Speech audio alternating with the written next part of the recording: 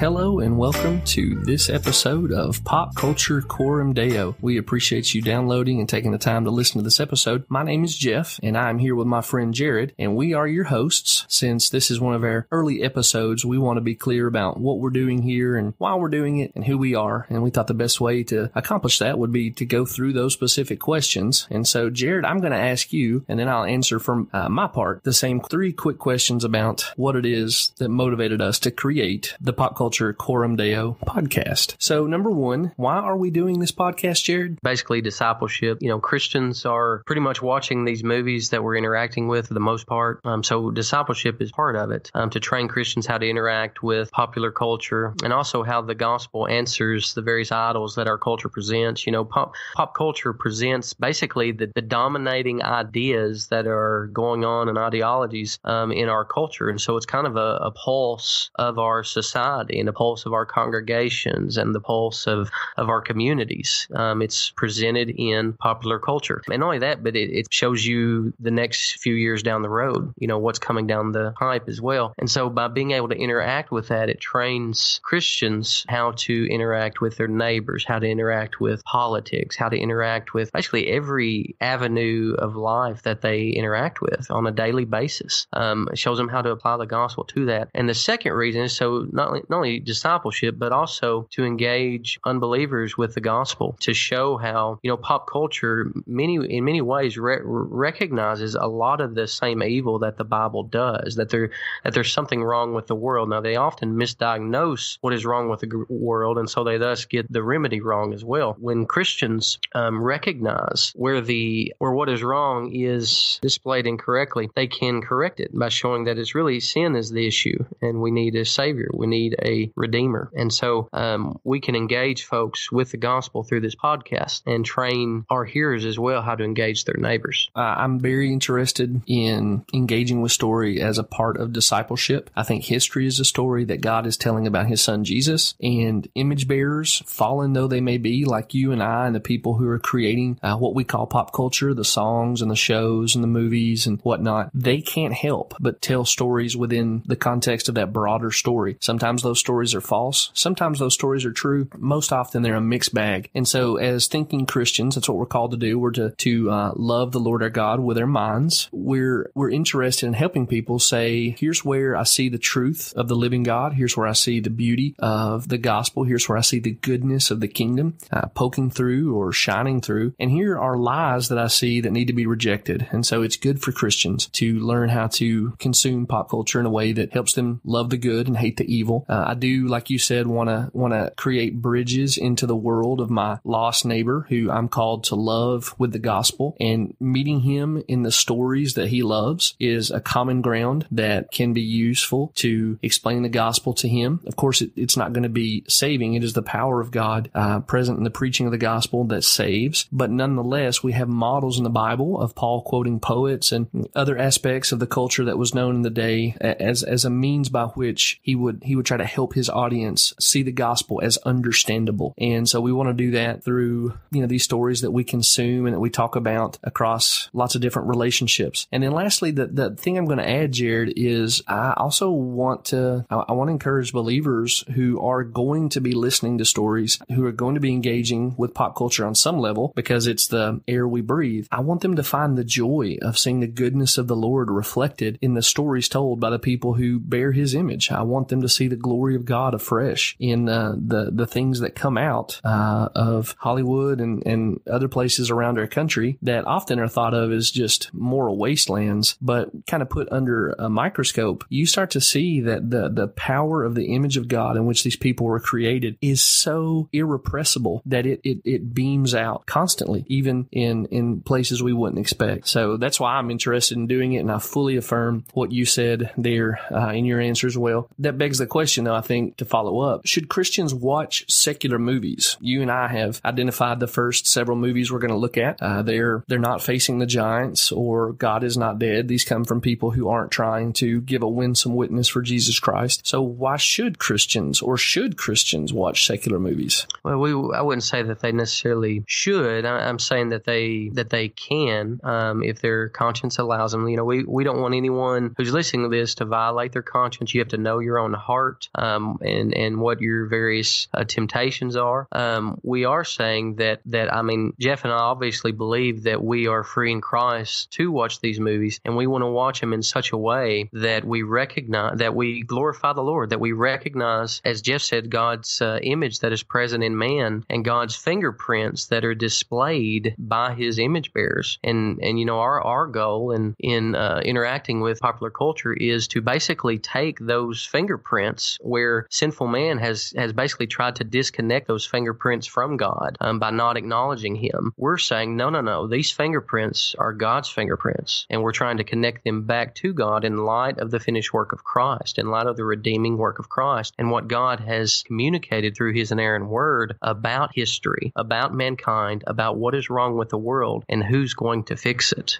And so, that's part of the reason as well why we're doing this podcast. You got anything to add to that, buddy? Well, I'm with you on saying we're not saying should, but we are saying possibly at least can. And I just want to elaborate on that for a second. There is much in the Bible about what you choose to put in front of your eyes. And specifically, there's a lot of prohibitions about putting worthless things in front of your eyes. But the Bible assumes that a Christian conscience directed by the Holy Spirit and, sort of formed positively and helped by a local body of believers will fill in what it means to identify something as worthless or holding worth. And so what we're saying is there's an open door in Scripture to say since there's no thou shalt not watch Netflix, that it's at least open for consideration that Christians can watch at least some things on Netflix. And we're trying to thread that line faithfully. We want to be people who know the world that we're called to engage with the gospel, but we also don't want to be people who just swim in the filth of toxic pop culture. And so I just want to say we're open to feedback. We're open to pushback. I'm happy to hear your counsel. The other thing I want to say is to the person listening to this who says, I heard Jared tell me to obey my conscience. Yeah, you really need to do that. So we want to stress that if your conscience is telling you don't watch this film, don't watch this film. But the other caution I want to add is don't decide what your conscience is telling you in a vacuum. Your conscience is going to be much more open to turning on Game of Thrones sitting alone in your apartment at 10:30 p.m. than it would be when you have invited your godly grandmother and two of the elders from your church over for dinner. And so you want to be deciding what your conscience is telling you in concert with the testimony and the encouragement and the admonition of a local church body. So don't treat this as a solo project. Solo Christianity is not present in the Bible in terms of being disconnected from a church, a local body, and you don't want to approach consuming media produced by secular minds as if you're the only voice who needs to speak into this. If it's just me and God and my conscience and we'll figure it out. Get godly people in your life, get older people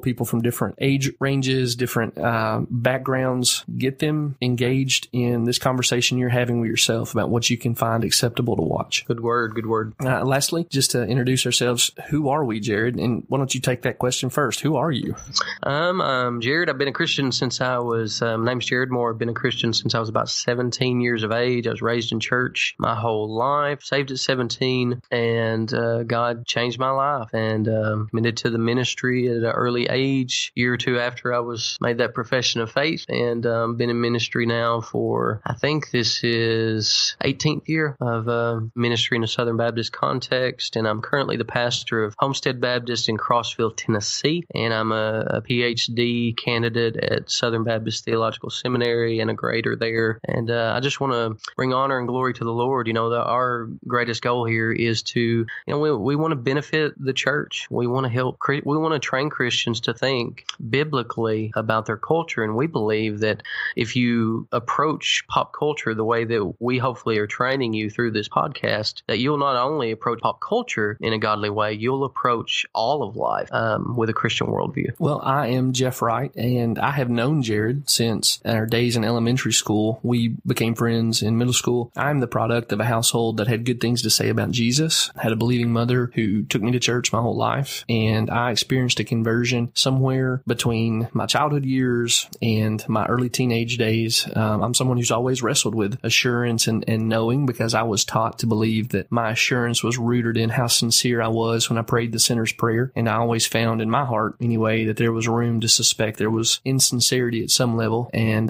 thankfully, I have learned to see that my salvation is found in looking to Jesus Christ and his finished work. But that leaves me in a place where I can't say this date I was saved. But thankfully, there has been evidence of the work of the Spirit in my life. The local church that I grew up in, as well as the churches I've served vocationally, have seen evidence of grace there as well, and have been a comfort to me in affirming that I am one of Christ's people, even as his Spirit testifies that within me as well. I serve vocationally as the pastor of Midway Baptist Church in Cookeville, Tennessee. I am super blessed to have that position. This is a better church than I deserve, and they're better to me as a congregation than I deserve. Married to Christy, who is involved in classical Christian education. I'm assuming at some point in this show you will hear from her, because I often go to her with the kind of conversations that Jared and I will be having. And then we have 4 kids, and my desire is, much like Jared said, to edify the church as much as is possible, and to redeem the time that many of us are spending engaging, consuming, discussing pop culture.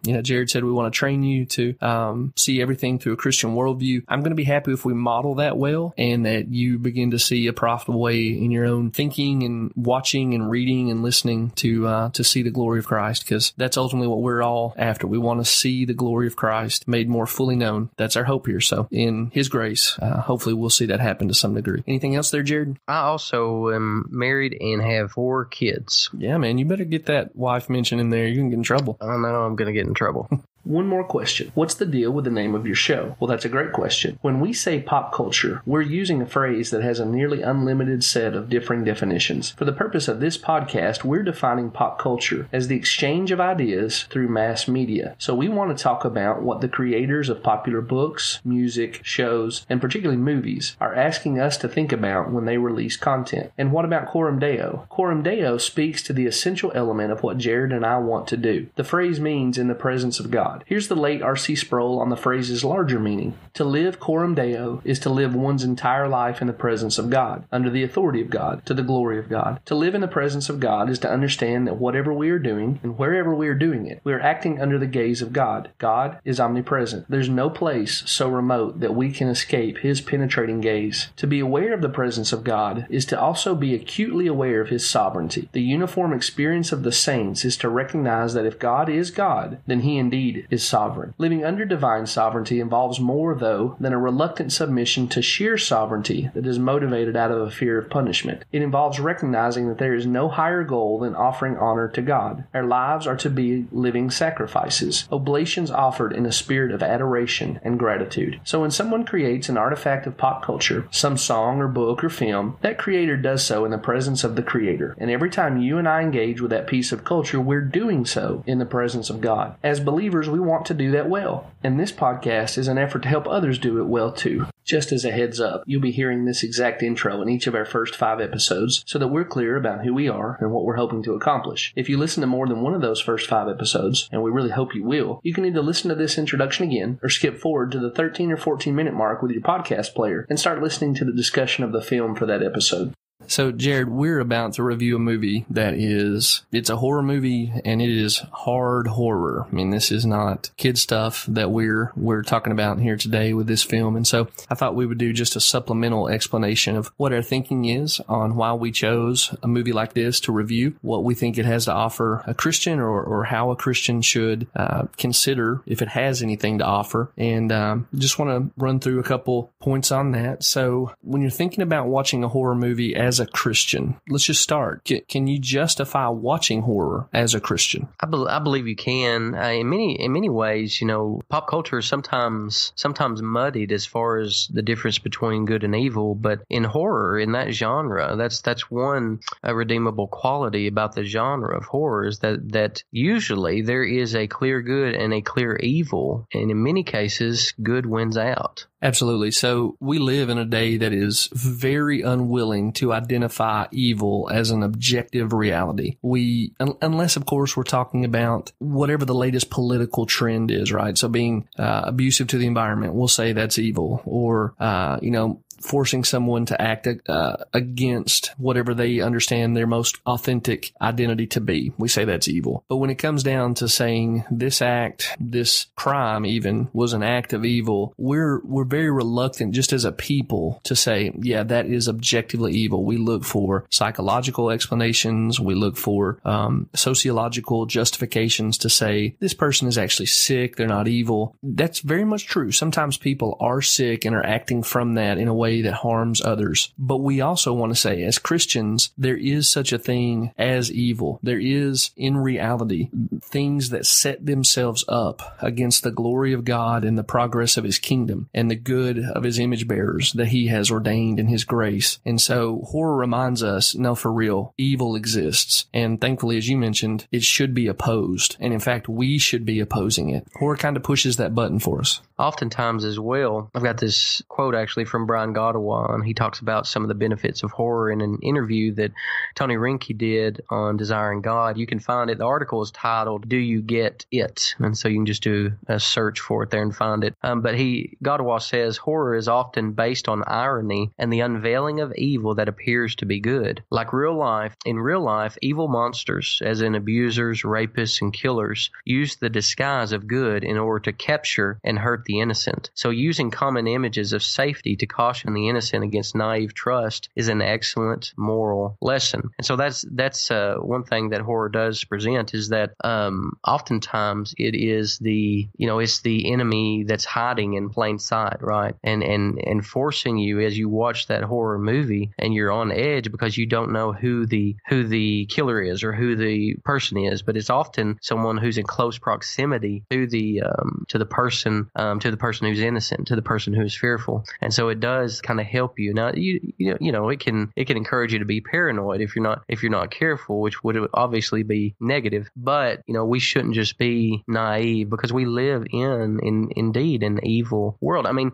it's interesting. Folks who don't believe in evil still lock their doors at night, right? There's a reason why we do. For sure. It's an internal contradiction in our culture, and thankfully horror kind of shines a spotlight on that. It's a useful spotlight in that sense. The other thing I'm going to mention is that there is an avenue for loving my neighbor and loving my brother in watching horror. Again, with the caveat that your conscience, informed by the Word of God, controlled by the Spirit of God, and in conversation with the people of God in a specific local church, allows you to watch any particular horror movie. Just in general, horror raises fear, right? That's the nature of the genre. So it pulls fears out of my heart and asks me to consider them. Am I going to be safe? What determines whether or not I'm going to be safe? What happens when evil strikes out of the clear blue sky, the way it so often does in the real world? But also with my neighbor, he's going to be wrestling with fears, and my brother in the church, he's going to have fears in his heart too. So horror gives us common ground to meet and talk about those things if we're intentional about doing so. I'm thinking about people that you'll run into at your office or your neighborhood get together, wherever you do your grocery shopping, who don't know Jesus, don't love him. Well, there's certain things that give you an ample opportunity to talk about his goodness. And sometimes it's fear, right? It's fears within them that his kingdom and his righteous reign will address within them. I'm thinking about in our day, horror movies ask a largely secular culture to say, are you really sure that nothing exists outside of the natural order? Because if the supernatural does exist, there could be some dangers to you there. I mean, it seems like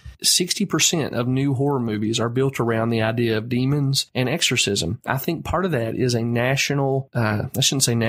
is a sort of cultural wrestling with the idea if we might not have thrown away some things we should have kept when we threw away the idea that there's something out there beyond the natural world. And for Christians, that's totally profitable, because we can say, well, if you're open to the idea of demons, they belong to some sort of order. And if they're around, could there not be a creator, God, who is also in the supernatural realm? Now, not only he certainly intervenes and acts within the natural realm, but it raises the possibility. Or you think about an age that has turned to science as its savior and technological advancement to do away with death and poverty and human suffering. Well, horror movies do a good job of saying, can science do anything that will betray me? Will the robots rise up and take over society? Will there be a virus unleashed we didn't see coming and it will change change who we are as human creatures? What does it mean to be a human creature anyway if a virus can come and do that? Those are all questions that are really useful to a Christian in serving his neighbor in terms of building a bridge into a conversation about the gospel. So I think in the way that it asks us to deal with their fears, horror is helpful there as well.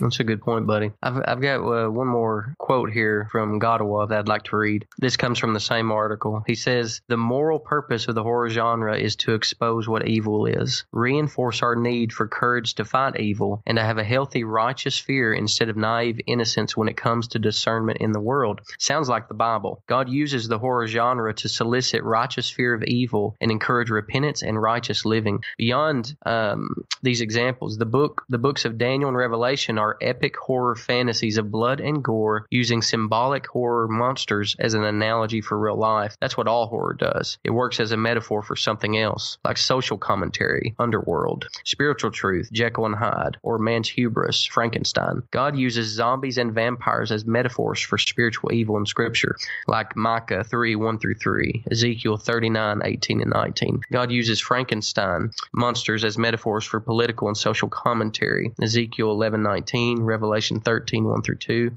One of God's favorite horror metaphors is cannibalism as a literary symbol of spiritual apostasy in Ezekiel 36:13-14, Psalm 27:2, Proverbs 30:14, Jeremiah 19:9, Zechariah 11:9. This does not justify all horror stories ever told, far from it. It simply establishes the genre in broad terms as one that God uses, therefore it can be used with moral purpose, end quote. I thought that was a great quote and great point to consider how God uses horror. I mean, have you ever read, listener, have you ever read the book of Revelation? You ever read how awful the depictions are of what it's going to be like when Christ comes to rule and reign and wipes out all his enemies? Or also the book of Judges, just in recounting the history of the people of God. Oh yeah. I mean, it's all over the place in Scripture. I mean, it's terrifying. It's to send us running, not away from God. The fear is to send us running to God, because who else can save us from God but God? You're here. Last thing I'm going to add in on this is just a word of honesty. People are watching horror movies in incredible numbers if the ticket sales are any indication. And that means Christians are watching horror movies. We're recording this in the early days of 2018. 2017 was yet another year where you heard stories that Hollywood is out of ideas. They're making movies based on the board game Battleship. They just don't know what to do anymore. And the movies that came out of 2017 that people resonated with and were willing to spend money on were Split and Get Out and It. That tells me it's not just secular people running to watch those films and resonating enough with them to give up hard-earned money for it. If Christians are watching this, let's be honest about it, let's be upfront about it, and let's subject it openly to the scrutiny of the Word of God and see what that scrutiny produces. So let's just put our cards on the table. Anything else, brother? That's it, buddy. Okay, well, let's go ahead and get started on this episode's movie.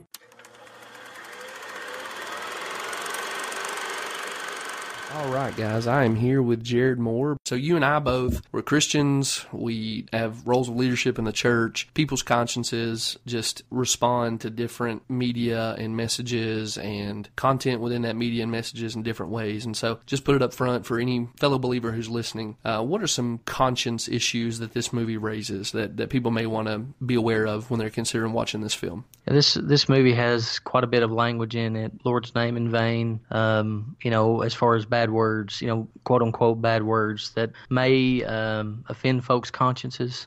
But also, there's also the main idol is self-interest, self-love, selfishness. And so if that is something particular that you have struggled with big time, and so you need to know your own heart, and you need to know what you're allowed based on your own conscience to participate in, to watch. And so we just want to kind of put those red flags up there for folks whose consciences. So if you're tempted to go down, if you're, let's say you used to cuss like crazy and you struggle with cussing, you may not want to watch this movie. If you struggle with self-interest, you're overly selfish and believe that this movie will negatively impact you, then you shouldn't watch it. We don't want you to violate your conscience intentionally, and so you just need to be aware of that, aware of your own heart. Yeah, I don't want to contradict anything Jared just said, but I'm gonna push in just a little bit in this way. If you are someone who struggles with selfishness, if you can get with a community and watch this film and talk through it, particularly with people in your church, I think this movie may serve your conscience by showing you the end of what continuing to walk in selfishness will bring you to.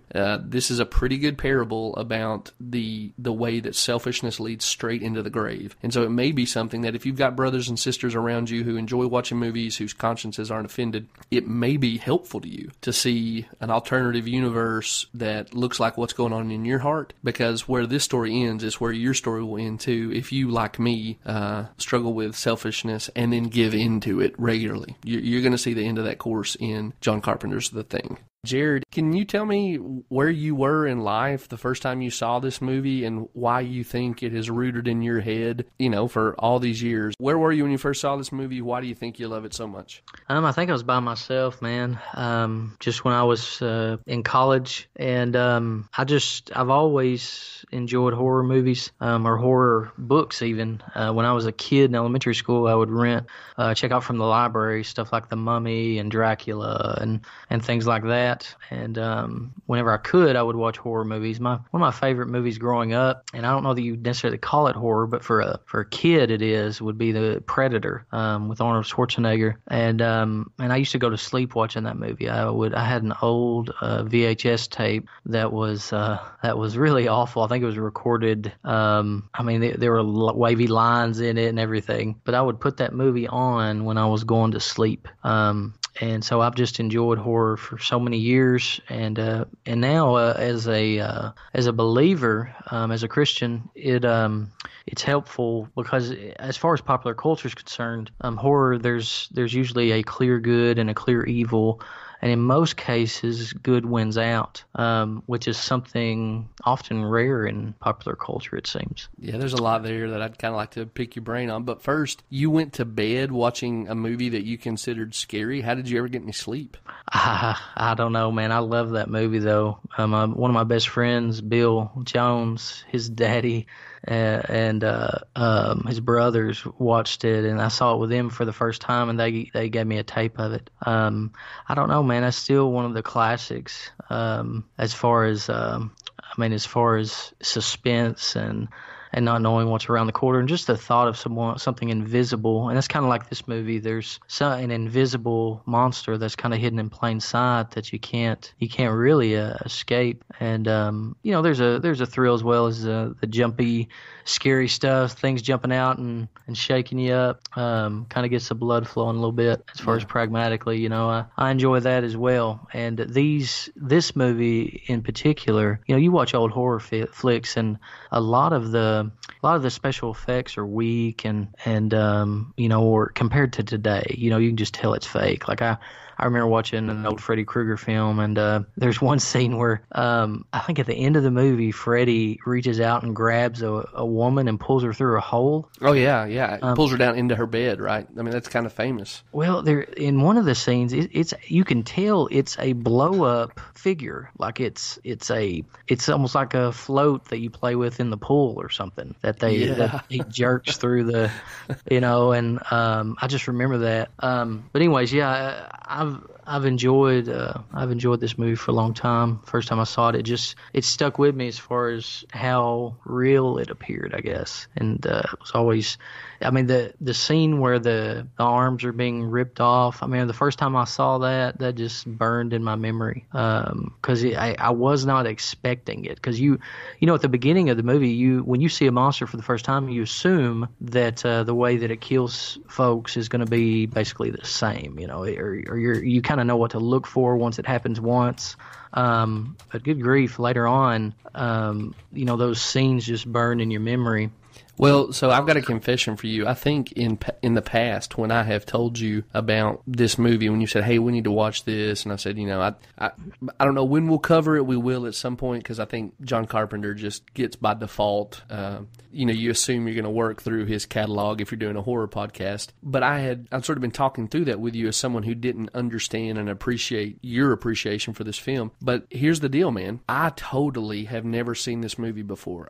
Just getting ready for this podcast, I realized I know the beats of this movie, or at least the broad strokes of it, but it's because it's in the pop culture, ecosystem in which I live. I don't think until getting ready for this podcast I've ever watched all the way through it. And I can tell you, spoiler alert for this podcast, I could really get, I think now, a lot of what you found so captivating about this movie. I'm not surprised by that. I generally like John Carpenter's work. Halloween's my favorite slasher. I love his movie called Christine. That's an adaptation of a Stephen King novel. But this film is really riveting. I spent, I would say, 80% of this film with my jaw just unhinged for several different reasons. But before we get into that in more detail, I'll tell you, here's why I thought I had seen this movie before. It's because I'm an X-Files fan, and the 8th episode in the X-Files is Scully and Mulder in this Antarctica research center tracking down this life form that, infests people, but you can't see it from the outside, and it changes their personality and so on and so forth. And I think I knew enough about the broad strokes of this movie, and then I watched that show way back in the 90s, and somehow in my head those combined together to say, oh yeah, Jeff, you've watched this movie. Pretty startling on my end to come through that. I do want to talk about the special effects you just mentioned, but let's, for anybody who's just wanting to chew on this movie kind of thoroughly, let's set the scene for them. So I just mentioned we're out in some frozen wasteland, and there's a group of men basically in a bunker, and it looks like maybe the most boring setting on the face of the earth, right? Is that your read on how we're first dropped into the movie, or what stands out to you about those early moments? Oh yeah, they're basically isolation, bored, cabin fever. There's too much alcohol there too. There's not. These guys they're researchers stuck together there's no escape basically from the setting that they're in, and there's just a ton of isolation and boredom, and you kind of see that at the beginning when Kurt Russell's character pours alcohol in the computer when he loses a chess game. But they're on edge before the dog even comes running up. Yeah, so that's where I think I was immediately hooked in the film. That you go from this super, it almost feels like they're stuck in time. They're frozen, carrying out the rhythms of whatever their research assignment is, and then all of a sudden this dog and this helicopter are introduced. But let me ask you a question here, real quick. One thing I didn't understand watching this movie, we do get introduced to McCready, Kurt Russell's character, there at the very beginning, and he's up in some kind of like tower playing chess on an early computer, drinking. Why does he have a little tower that's like his place to be? I know he's the pilot for the group, but it just seems weird to me that he's out in this other area. And the only thing I can figure out is they needed another basic, they basically needed another location to film some shots. Do you have an in-plot reason for him being out there? I don't know if it would be for storms, kind of back in that time period. I don't know if they would have to, if storms come up so quickly there that they can see them before they can, I don't know. Yeah, I thought it might be some kind of lookout post too, but he didn't seem to be using it for looking out, right? Because they're overcome by this helicopter by surprise and whatnot. So we just get into this deal where there's a guy flying a helicopter, and he's taking shots at what I first thought was a wolf, but pretty quickly you realize, one, he can't shoot, and then number two, as they approach camp, this is the camp dog. It's a, Alaskan breed of dog or whatever. It's domesticated. It lives there. And this guy lands and he starts shooting at the dog, and he starts moving into the compound, shooting at people there. And I think that's where my jaw first came unhinged, because you have this strong contrast between, the frozen boredom that we talked about earlier and this guy dropping in, and you start to get a sense of invasion, right? Mm-hmm. Let me ask you this. This may be too like navel gazing. I don't know. But do you think that opening scene of that, what we now know is an infested dude irrationally hunting this dog, is sort of an opening metaphor for the movie? That there's this invader coming from outside of this community that's going to attempt to hunt, each of the people that we've just been introduced to down. I wondered, I'm asking because I kind of wondered if Carpenter wasn't giving us a preview, a foreshadowing of what we were going to be getting into in the rest of the film. Possibly, because you have a human being coming and basically seeking his own survival to the point. I mean, he's willing to take out that animal in any way he can. Yeah. Anyway. Yeah. It may be thinking too hard about the subject. I just wanted to raise the issue. But anything that you think about the way that Carpenter builds this world you want to comment on? My assumption is that we're supposed to see this as basically the world we live in, except this is a world that aliens have visited in the past. Anything you're seeing there that goes beyond that? I saw where, in researching for this podcast, that Carpenter remade a film that was called The Thing from Another World. But instead of basing this movie on that, he actually went back to the novel that original movie was based on, which is the title of it was Who Goes There, and it's by John Campbell. So he goes back to that, and he emphasizes this almost like a invasion of the body snatchers. The monster hiding in plain sight. But I think he's highlighting. I think the metaphor that you were talking about at the beginning, I think that's kind of prevalent throughout that. Basically mankind, we need each other, and that's kind of what the emphasis of the movie is, and it's almost nihilistic, the argument of the movie that there's nothing, that basically at the end of the day, mankind are just monsters themselves. When you stick them in a room when one of them may be the killer, everybody starts getting selfish. And to me, it seems like he's arguing that throughout this movie that at the end of the day, that man only cares about himself. So it's reducing us down to the survival instinct. There's nothing really essential to humanity other than the desire to preserve ourselves. That's what it seems, and which that's the same as the creature. I mean, that's the monster. That's what the monsters. That's why he's killing everybody. Right. Right. That's a good point. And so we're basically the same as the alien. And I think in the movie, just from beginning to end, you see that. I mean, even the so-called hero murders someone in the movie. I mean, the guy was coming at him to punch him, but he shoots him in the head or to stab him. But yeah, right. He straight up executes him. And one of those characters, I think it's Childs, kind of points out like, "Oh, hey, guess what? Now you're a murderer, bud." Yeah, exactly right. And he doesn't care. I mean, he doesn't. He doesn't care one bit. I mean, it's all about his survival. I actually read that there was another ending to this movie where the main character actually escapes, like he's rescued. And Carpenter actually he ended up not liking that ending. But that would I like that ending. I wish that would have, at least there's something good, but there's nothing really good that comes out of this movie. Okay, well, I'm gonna play devil's advocate a little bit here. I think one of the things that Carpenter does very quickly, and is evidence of him being a really good storyteller and film developer, is that you see this community. It's a group of guys. I don't think anybody, unless you're really into isolation, wants to sign up to live long term in an environment like that. But those guys have a pretty fraternal relationship, is what it looks like. Right, that they're playing ping pong or pool or something inside there. One of them,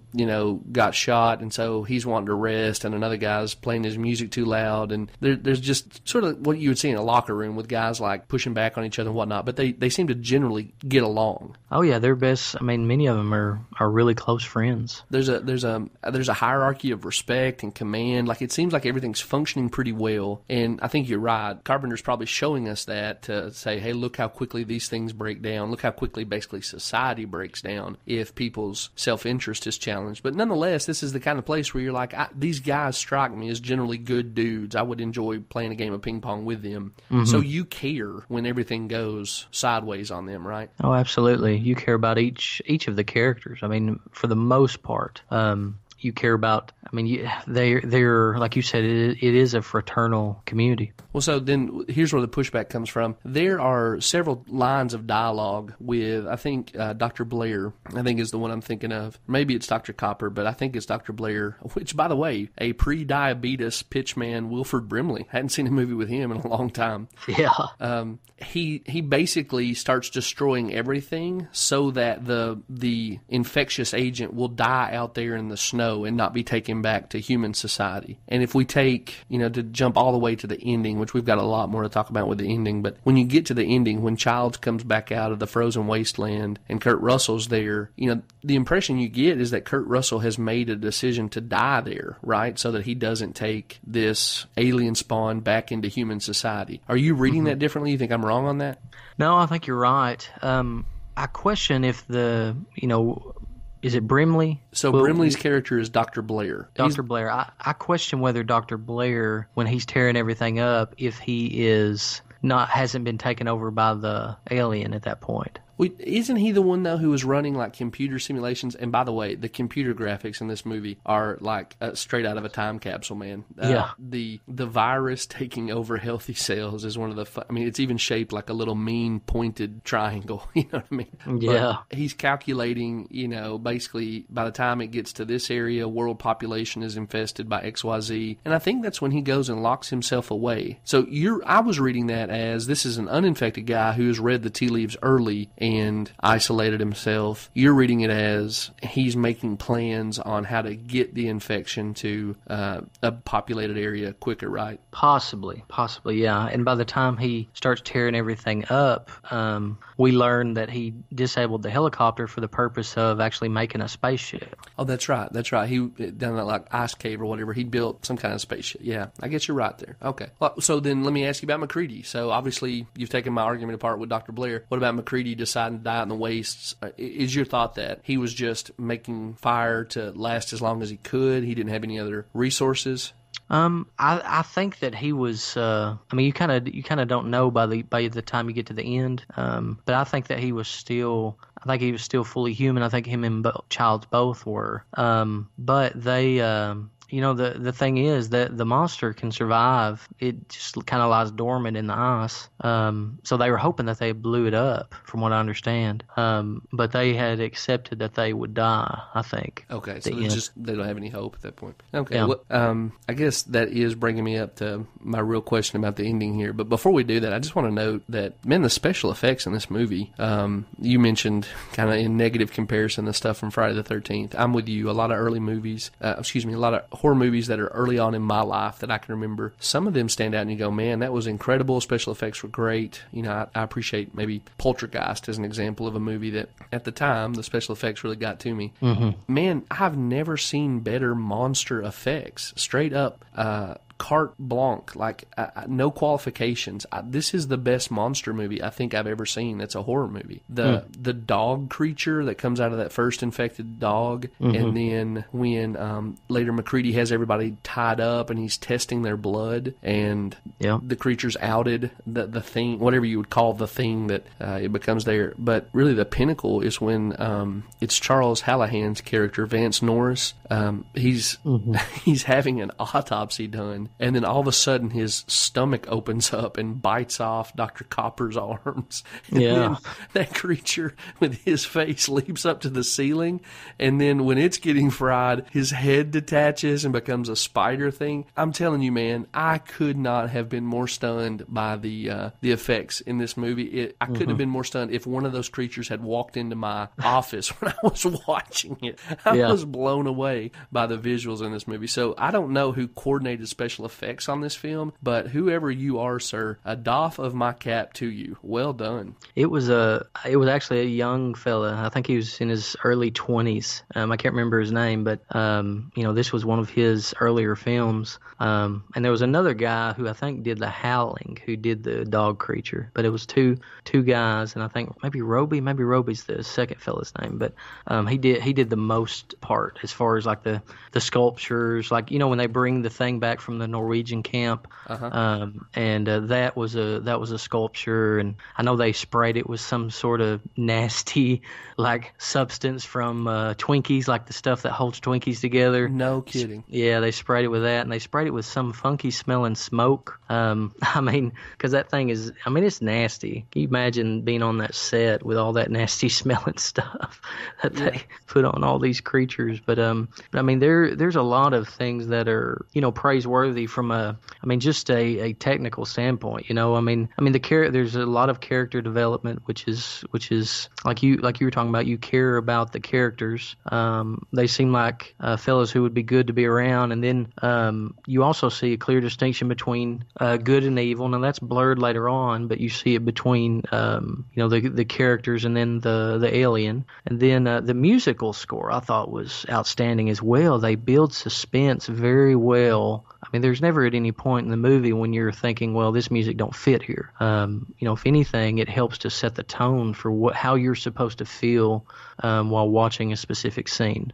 And this movie's over 35 years old, and I mean the special effects are still outstanding, as you've pointed out, and the suspense, man, is similar to, like I was talking about with Predator. With, you don't know who the monster is from one scene to the next, and because of that, you don't, and especially after you see the arms get ripped off, you don't know what to expect after that. I mean, anything's fair game. If the dude's stomach can open up and have teeth, I mean, it's just it is. It's a game changer, right? Like, it is, yeah. Well, so the cinematographer here is Dean Cundy, and he was begged by the special effects guy whose name is Botten, Rob Botten, and I guess begging Cundy, Botten got hired on to do this, and he went on to have a stellar career. So he worked with Carpenter on The Fog and The Thing. He worked with Paul Verhoeven on RoboCop, Total Recall, and Basic Instinct, which two of those movies I'm much more comfortable recommending to you than that last one. And then he worked with Fincher on Seven and Fight Club. I don't think this guy could have had a better career as a special effects guy. That's incredible. Yeah, he ended up making a career that basically earned him an Academy Award. So more power to him. It looks like he stopped working in 2002, but man, that guy's incredible. And you mentioned music, so that's a hallmark of Carpenter, right? I mean, there's nothing more iconic in horror than the Halloween theme music that he just kind of wrote on his own. Have you watched Christine? Are you familiar with that movie? I have, I watched that. I've probably watched that 2 or 3 times this year alone. I just really love that movie, and I think that's his best sound work. If you go back and watch it, if anybody listening to this wants to, go back and watch it and pay attention to what Jared just said. The music is such an asset, and it makes some scenes that would be otherwise ridiculous super scary. So in Christine, not to jump too hard, the first time the car is going to run down someone who attacked it, he has it playing this really inappropriate, basically pop music from 1950 as it's snarling its way towards the person it's going to kill. Maybe the most iconic scene is another guy getting chased down by the car while it's on fire, and Carpenter's music takes that from like, this is kind of weird, maybe the guy should just run off the road and go find a path that a car can't drive on, to looming dread and destruction. And so if we're going to talk about all the ways that Carpenter is a master storyteller, we've got to talk about his musical ability, because his movies are just not nearly as good if you strip it out or even give it a lesser musical presentation, is my take on that. Do you know he released an album pretty recently? I didn't know that. Yeah, he just released an album of his music from different movies, and I've not picked it up, but I think I'm probably going to try to, because you'll have nightmares. Well, I will like the music. Yeah, I may have nightmares, says the guy who weaned himself onto horror movies by falling asleep to them. Yeah. But also, I just kind of want to like pay tribute and say, hey, you've earned a little bit of my money for being awesome with this. And man, a totally underrated tool in the horror storyteller's use. I mean, music connects to humans in a way that I don't want to say is irrational, but that goes beyond just the rational. You're not thinking through, how does this input affect me? Music kind of sneaks past all your defenses and gets into a different part of what it is to be human. And good on Carpenter. I don't know if he's intentional about that, if he's recognized that, but good on him for making use of that tool to kind of ramp up the scares. Oh yeah, he's excellent at it. Do you want to talk about some of the distorted, the evil, false? That was going to be my next question. So yeah, man. So tell me where you think that this movie is. We've talked about some things we think it's telling us the truth about. Tell us, where's it telling us lies? I think in its negative view of humanity, basically, like you're talking about. I mean, there's fellas who, there's one scene where I can't remember the character's name, but he talks about he's known his friend for 10 years, and you can just see that there's a love, almost like a brothers among some of these guys. And then you bring in one alien and one question, and you bring in paranoia, and all of a sudden these men act like they not only do they not know each other, but they hate each other. I mean, they're very suspect of each other to the point of, they're even willing to potentially kill innocent people if need be. I mean, you see that at the beginning with the Norwegian coming, where he's willing to kill, we assume, every man there. He's just opening fire in order to kill that thing. And then these guys seem to be willing to do the same. I would say that the idol is selfishness in this movie, that the emphasis at the end of the day, that the lie that is presented is that self-preservation is man's ultimate end. Yeah, well said. I think you're on there. So, Jared, just to clarify for people who are listening, are you telling me that if, we talked about earlier how this film is made in our world, and it's just the only difference is that an alien has visited our world sometime in the past. So you think if this scenario played out in the world in which we live, the events in that bunker are going to look a little bit differently. So what do you think would be a more true representation of how this community would deal with this invader that can be any one of them? What do you think some of the differences would look like? So we understand the contrast you're pointing to.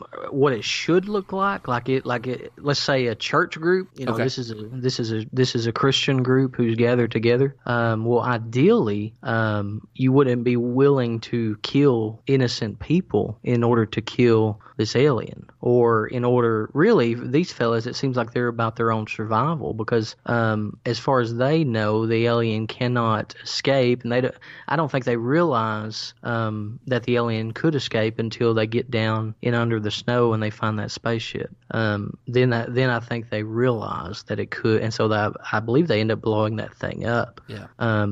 But ideally, at the very least, you would seek to put others above yourself, that it wouldn't just be about my own survival, me. You would need to, it's interesting to try to put yourself in the movie, but you would need to come up with a legitimate test, and have everybody take it, and everybody would need to be willing to do it, but you couldn't be willing to murder each other. I mean, that should be, in other words, selfishness. There should be a selflessness. I mean, as Christians, we've got to ask, if we were in a similar situation, what would we do? And Christians have lived in similar situations like this, when you think of like the bubonic plague, mm-hmm. and where entire communities were wiped out, and yet you have Christians who were in the midst of that, who would be caring for people, who would be helping the sick and helping the hurting, even not even worrying about their own lives. There are even Christians today who are taking the gospel to, I think of, you think of the famous, I think of Jim Elliot and the famous 5 missionaries who were killed by headhunters, where they were willing to lose their lives. I mean, one of the fellas even had a gun, and instead of shooting them, he fired it in the air. Rather than defending. Yeah, right. Yeah, rather than taking the life of those people. I mean, it's that's more. It's how do I go from John Carpenter's The Thing to Jim Elliot and the 5 missionaries killed in Ecuador? But that, I think that is what it should look like. I think that is what our Lord and Savior would compel us to do. So the idol is selfishness in this movie, and the counteraction of that would be selflessness. Yeah, so you're saying take a cue from a guy who says, I'll die on behalf of these people that are mine, and that'll be the motif for the rest of your life together, that you give yourself for the rest of you give yourself on behalf of other people, basically, And is the cross-centered vision of life that Christianity is supposed to reflect, even though it often doesn't. Right, and and the story from that community is the fella who actually speared Jim Elliott's son, and that guy, Jim Elliott's wife, and I believe it was Nate Saint's wife, returned to the tribe afterward and shared the gospel with these men and women, and the tribe was converted. They were converted to Christianity, and the fella who killed Jim Elliott actually ended up traveling with Jim Elliott's son, sharing the gospel with others. I mean, it really is an amazing story. They actually accomplished through their blood what Kurt Russell and these guys were trying to accomplish through taking life. I mean, the selflessness should be the goal, and that's the example. Let me talk a little more about this. I think the gospel, the gospel answers the idol of selfishness. One, because first off, these guys are trying to escape evil. They're trying to leave this evil world. But what the movie reveals is that every one of these men have evil in their hearts. There's a selfishness. There's a self-love that is greater than their love for any other human or anyone else for that matter. I mean, they're willing to take innocent life if need be. Mm-hmm. And so even if they potentially escape this alien, they still haven't dealt with their evil heart. But the gospel answers that. And not only that, but there's an ultimate reality beyond man's survival. Something the movies don't tell us. You see it in Disney movies, right? And they lived happily ever after. There is no happily ever after. I mean, these main characters in these movies, and it would make a horrible movie if they just always showed people dying at the end, right? Yeah. But I mean, that's reality. That's reality. There's always another alien to fight, or there's always another evil that you got to deal with, because we live in an evil world. And even overcoming a temporary evil, there's just another one that comes down the pike right after it, and you still have to deal with your wicked heart. In this movie, it seems that the thing has won by the end, but there is a day coming when the evils of this world will be destroyed, and God will balance the books. We believe righteousness has a name. His name is Jesus Christ, and he's going to reign for all eternity. He's going to accomplish eradicating all evil. And third, Jesus Christ has shown us how to love others as well. He told us, greater love has no man than this, than someone laid down his life for his friends. And he was referring particularly to him laying down his life for his people. But I believe indeed that we're the friends of Christ, and he's shown that love by giving himself up for us, not by taking our lives, but laying down his life that we might live.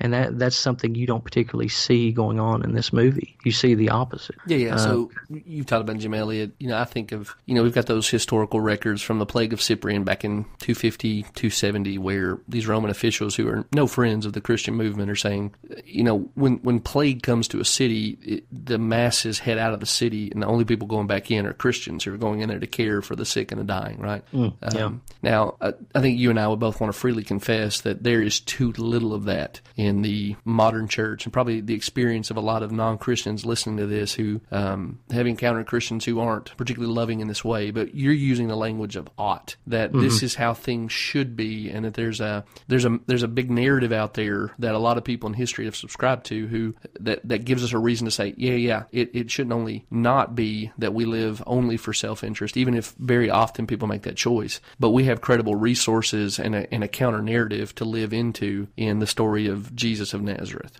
Amen. Yeah, amen. I mean, we claim to be his follower, and yet, if our Savior was willing to lay down his life to save us from his Father's wrath, from our wicked hearts, from this wicked world, then we need to follow his example. Now, we can't die for people's sins, but we can give our lives for the sake of them hearing and enjoying the grace that we enjoy in Christ. So you're thinking not just of missionaries who take the gospel, but people who've gone and started, orphanages and hospitals, or, I know that she's come under a lot of criticism, I think unjustly, but someone like Mother Teresa, who says basically, I'm going to live among the most vulnerable, the most powerless, those who have no resources whatsoever. I'm just going to spend my days caring for them at the end of their days. Oh yeah, I think that is a mentality that we need to possess. You think of even like Lottie Moon and Annie Armstrong and the examples that we have of even Southern Baptists taking the gospel, seeking to take the gospel to people who've never heard and suffering, so that these people wouldn't have to suffer eternally. I mean, I think that is the idol of self-preservation, and I think you and I can probably both attest to, it is tempting, isn't it, to constantly be focused on self. And it's an idol that's presented in this movie, and there is no remedy to it. There's no remedy provided, but we know that the remedy is the gospel. The remedy is Christ. Not only has he shown us an example, but he literally, those who repent and believe in him, he changes them. I mean, I'm not the same man I once was because of Jesus Christ. He puts in me not only a telos, but an ultimate end where God's glory is the goal, but also a strange desire to be selfless. I say it's strange because it's contrary to the narrative that's all around us, right? There's this constant emphasis on self, me. I mean, even think about Christmas and getting presents and the consumerism and all the things that we're surrounded with this time of year. There is a me emphasis, and Christ actually compels us to do the opposite of that, where we're to prefer others above ourselves.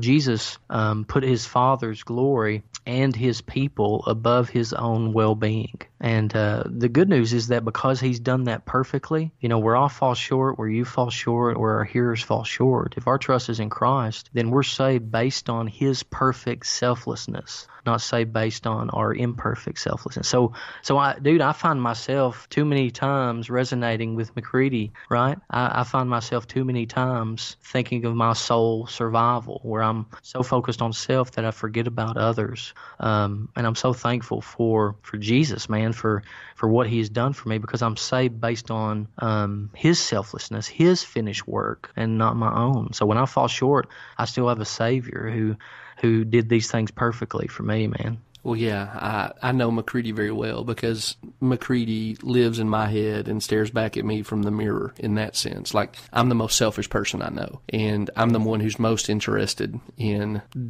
getting whatever it is I think is in my self-interest. And as a husband, a father, a friend, a pastor, all the roles I play in, McCready's always there in my own skull. So you're absolutely right. If I don't have a counter narrative, if I don't have some kind of story that I believe actually compels me toward ultimate reality and says that ultimate reality isn't just what's going on in your own mind and your own desires and your own hearts, but it's something outside of yourself that you need to conform to in a lot of ways. Yeah, I'm living just like in this bunker. I've got a gun pointed at everybody who I think could be possibly a threat to me, and they don't get off the rope until they've verified that they're on my team. So when we're, to go back to my earlier question, we're talking about the events of this bunker. You're not saying that something like this wouldn't play out, or maybe wouldn't even play out most of the time, but that this is not necessarily how it has to play out if people are looking to some other value system other than self-interest. And specifically, as Christians, we're talking about this going, if anybody's going to play out a different story in these kind of circumstances, it needs to be the people who follow a guy that we believe laid his life down for people who were his enemies, right?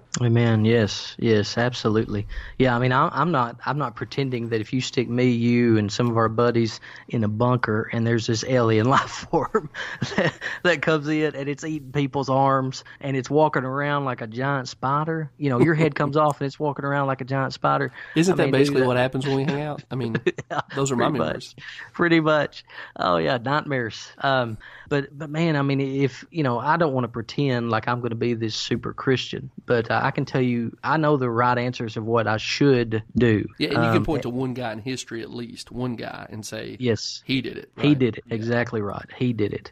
And he lives in us, right? I mean, he lives in me, he lives in you through the power of the Holy Spirit, and because of that reality, we are compelled to live like him. Yeah, amen. Well, the other thing I'm going to get at here is it's another one of these big questions. I think one of the reasons this movie endures and captures people's interest is that it really does raise one of the major questions of life in a broken world. And it raises the question of how much I can know the person standing across from me. You know, this has been a major philosophical issue all the way back to Descartes, right? Who said, look, the only thing I can know is that I'm thinking. And I'm going to ground my experience of the world in the fact that I am thinking about the world, and that's really the most bedrock thing I can say about the world. And that's there's a horror sci-fi version of that playing out with McCready, with Childs, with everybody here. Like you mentioned, the two guys who are like, we've been buddies for more than a decade. They're asking that question, how much can I know about that person across from me? How much can I actually end up trusting them? And, there's a lot of people listening to this who aren't Christians, don't care anything about the Christian faith. They totally glassed out when we were talking about the gospel earlier. But we know those questions, Christian, non-Christian. You know what it's like to say, who is this person standing across from me? And I'll tell you, man, when my wife and I are having an argument, when I'm having a hard time figuring out why my kid made a choice, well, I'm looking at myself and going, why do I act contrary to the things that I say are my highest value? I really connect with this story here in The Thing, where you're going, how much can another person be known? And I don't really have good answers for that. I think that's maybe one of the best things this movie does for us. If you want to look at something that invites further discussion, it kind of gets you into that project of saying, who is the other and how do I relate with them? Does that make any sense with you as you're watching this movie? Do you track with that? I do, because it seems like these fellas, this ain't their first rodeo, and some of them are so tight-knit, but then all of a sudden, their world is turned upside down we assume in a matter of hours. Right. I mean, years almost go down the tube when they really start questioning, but it's because of the self-interest. It's because of the self-love. This movie really reveals that.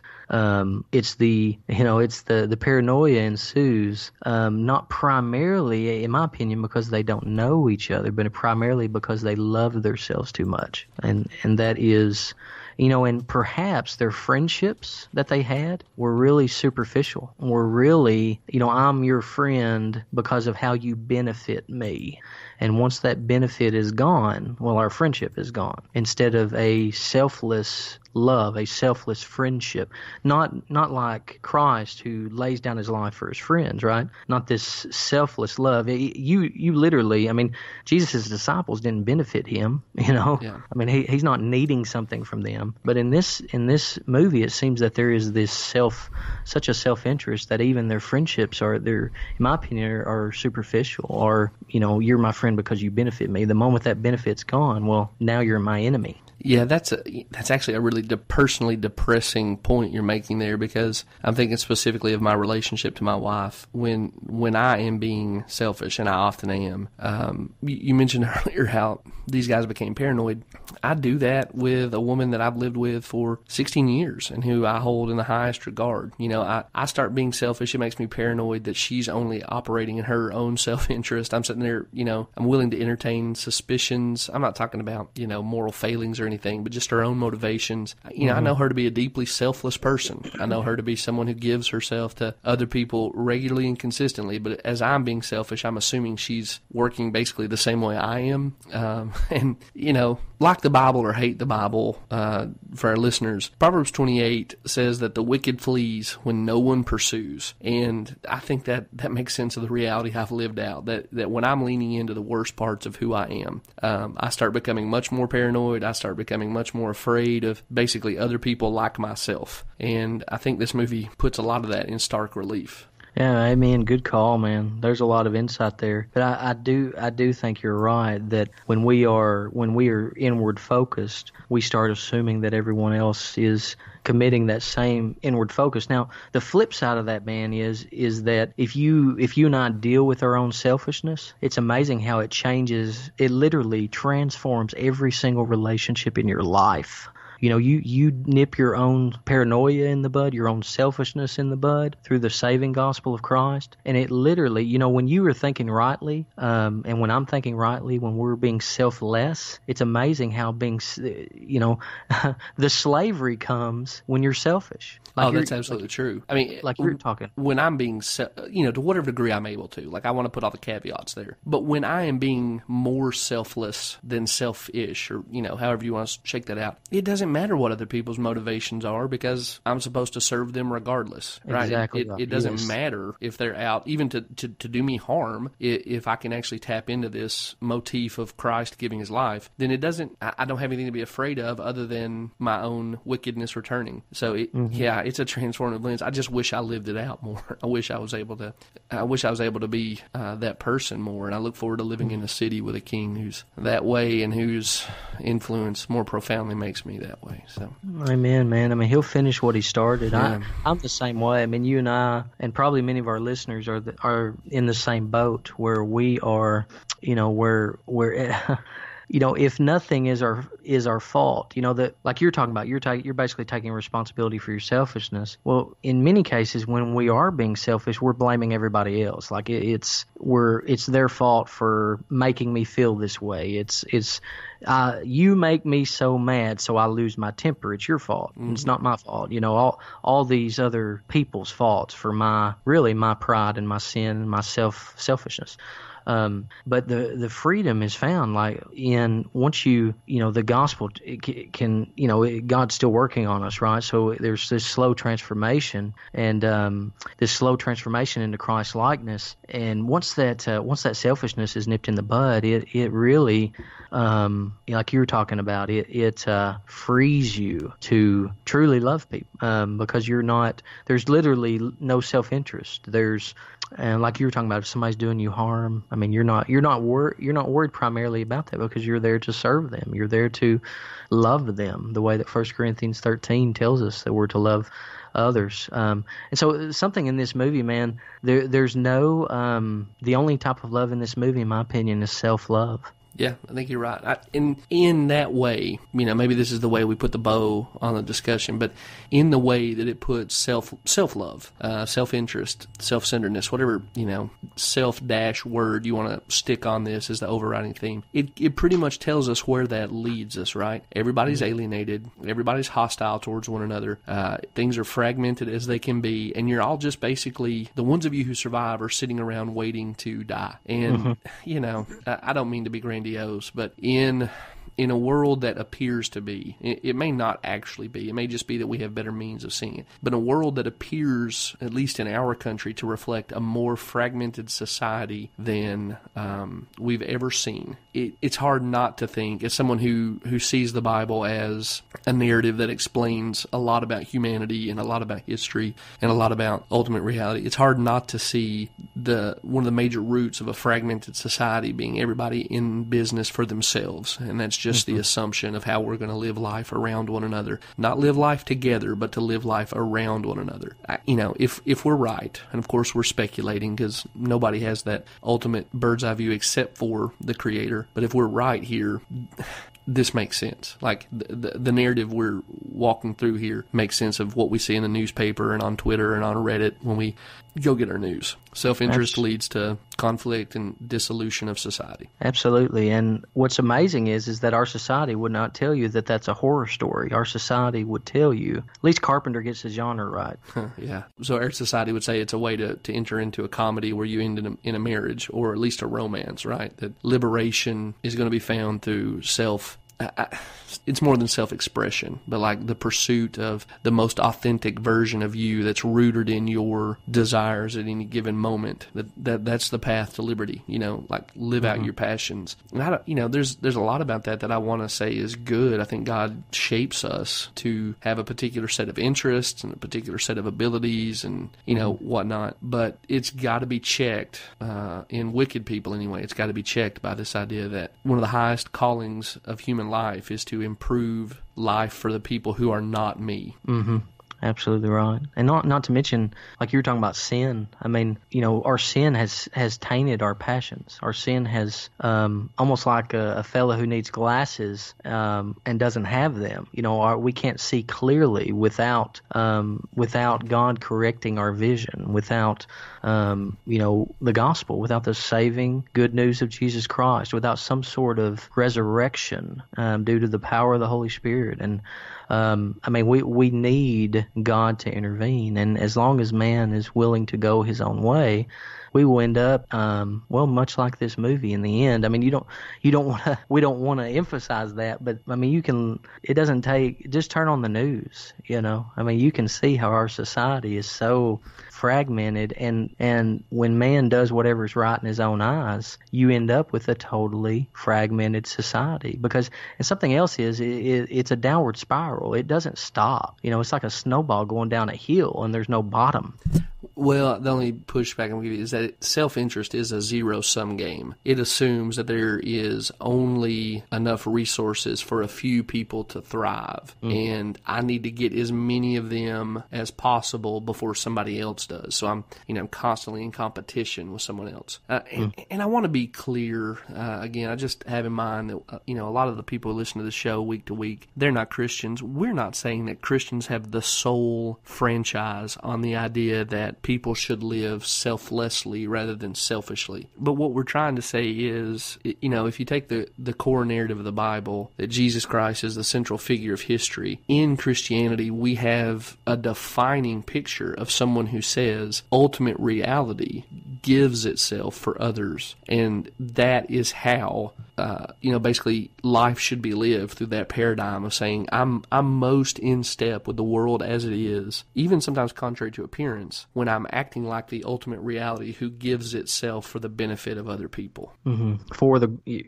And I know you assume this, but for the glory of God. Yeah, right. Certainly. That this is the path where God is seen to be most glorious. Yeah. Right. Amen. I enjoyed talking this movie with you, brother. It is one of my favorites, and one of my favorite Carpenter films. I think it's probably because of the frightening aspect of it, but it's genuinely scary, and it sticks with you. And again, there is often a clear good and a clear evil, but there's also some subtleties as well. But I see myself in many ways negatively in this movie, but which sends me running outside of the movie to find a Savior who is faithful. He is, I could easily be one of the characters in this movie, and yet I often am one of those characters. That's a lot of my experience. And because Christ is a glorious Savior, man, a gracious, faithful Savior. Even though I am like them, in Him, I'm being made more not like them. Amen. It really is amazing. Yeah. Let it be to a greater degree. Hey, last two things I got to say to you about the movie. Are Childs or McCready infected there at the very end? One of them carrying the thing or been transformed into the thing? I don't think so. That's my opinion. I don't think so. And have you seen the prequel that is also apparently some kind of remake from 2011?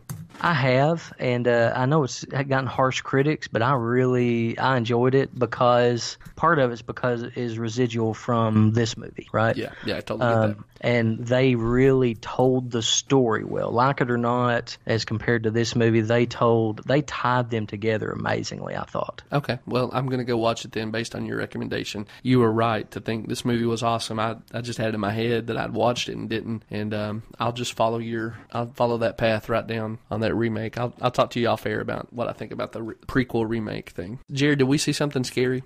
I believe we did, brother. What do you think the scariest thing about this movie is? Dude, I think the scene where the monster bites the hands off and the head crawling around like a spider, I think that's it. Yeah, the one for me was just when it starts freaking out in the dog kennel. I hate the thought of horrifying, dangerous things taking place where nobody sees them, and that's the one that scared me. Like that one dog was, I don't think this would actually happen with a dog, but that one dog was like, peace out, and starts trying to bite his way through the wire mesh. That's the dog I respect. I think people, if you like thinking about big picture issues, if that's what you want out of a movie or a horror movie, I think this one sets a lot of those things right in front of you. And so I'm going to pull the Jesus card on you. And I'm going to say the scariest thing we saw in this is what it looks like when unchecked self-interest begins to dominate a community.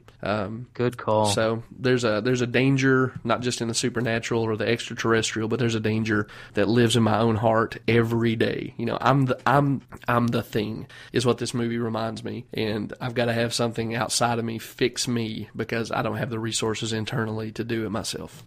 Amen, buddy. Hey, Jared, before you go, where can people find you online? You can find me on Twitter at Jared H. Moore, and you can find me on Facebook at All Truth is God's Truth. I also have a podcast, All Truth is God's Truth. Check it out. Okay, you're on iTunes and all the major platforms, right? On iTunes, Google Play, Music, and Stitcher. Okay, good deal, man.